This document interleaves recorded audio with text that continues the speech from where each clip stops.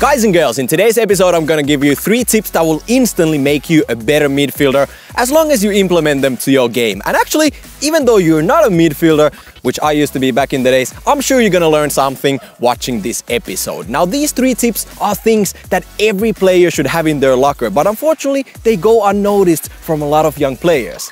And today, we're gonna fix that. Let's go. My tip number 1 is having an open body positioning before you receive the ball. Let me explain. As often as possible, you want to have your front facing forward, towards the direction where you are attacking, simply for you to be able to see what's happening and perhaps spot some defenders who are rushing towards you, trying to steal the ball.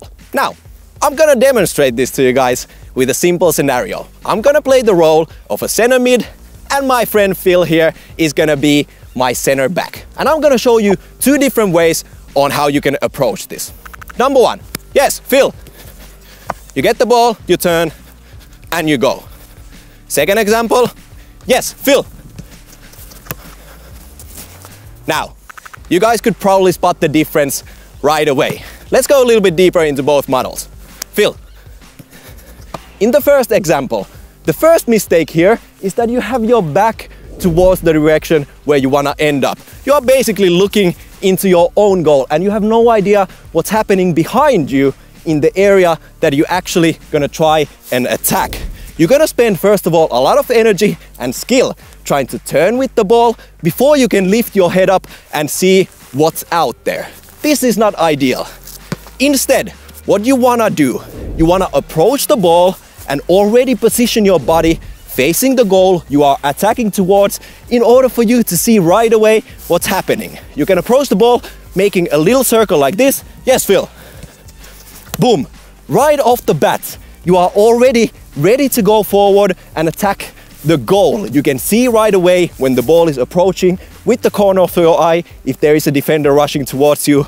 No more mess-ups with the ball, trying to make a fancy turn and losing the ball in the center of the park. Start paying attention on how your body is positioned before you even receive the ball.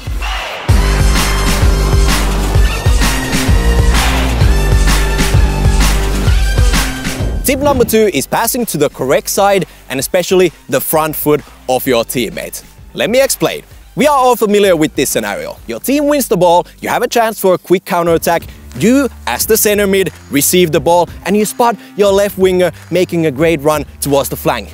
You pass the ball towards him, but unfortunately, it stays behind him. He's gonna have to slow down his speed, take a couple of steps back, and in the worst case scenario, the ball is even gonna go over the line for a throw-in. Passing the ball to the correct side and the front foot of your teammate makes the game faster, especially when you're trying to bring the game forward. So in this scenario, I would like to aim, as he's my left winger, to the left foot, so he can take it beautifully with the first touch in front of him. Same thing, when he passes the ball to me, I would like to have it here on my right foot. So once again, I have my front facing forward the second I receive the ball.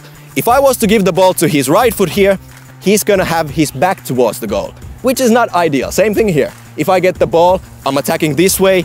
We don't wanna receive the ball with our backs towards the goal. The world's best footballers make this thing look easy because they've been doing it for years at the world's best academies, Ajax and FC Barcelona. From the youngest age, the players start learning the importance of passing the ball to the correct side and the correct foot of your teammate.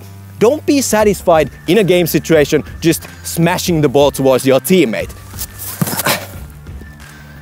You need to be able to pick out the pass that will move the game forward. Bring it to his front foot every single time.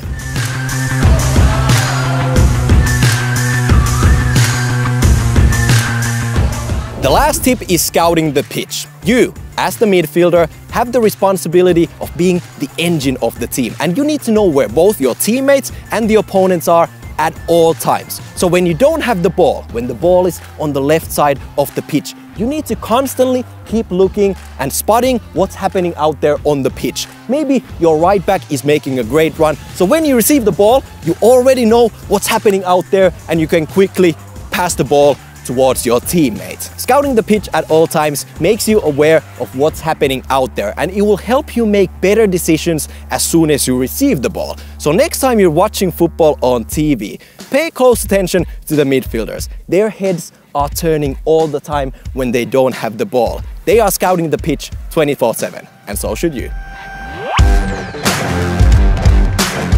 So guys and girls, hopefully you enjoyed today's episode, and I truly hope you got something out of it that will make you a better football player, or in fact a better midfielder. And I really need you guys to chip in with some thoughts in the comment section below. Let me know if you would like to see more videos like this one where we go more in depth and teach you game skills based on certain positions. It could be wingers, it could be midfielders, or it could be strikers. Let me know your thoughts in the comment section below, and while you're at it, if you're new around here, we make cool stuff every single week, and you want to subscribe to our channel by clicking the green bubble next to my head. Also, we have made tons of videos teaching you guys the best football skills out there, and you can watch the full playlist clicking it right down there. That's it for today.